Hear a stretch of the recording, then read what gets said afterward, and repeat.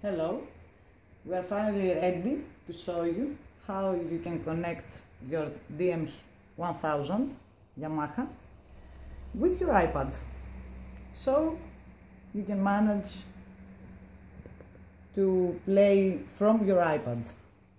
Now, the first thing we did is to download the stereoscope program here. It's in applications from StereoCrowd's website, and to the iPad the TouchOSC program. It's about €4, so we can connect them. We'll open stereoscope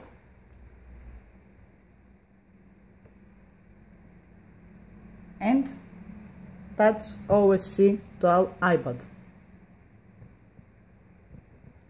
I recommend you to read the instructions from StereoCrowd's website so you can do it right, because it's too difficult to do it.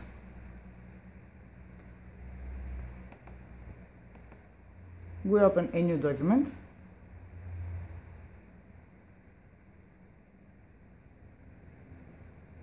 Here you see it's stereoscope.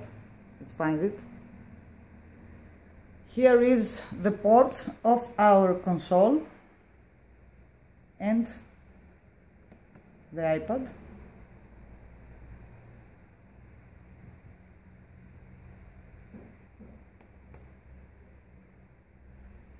Now we are connecting,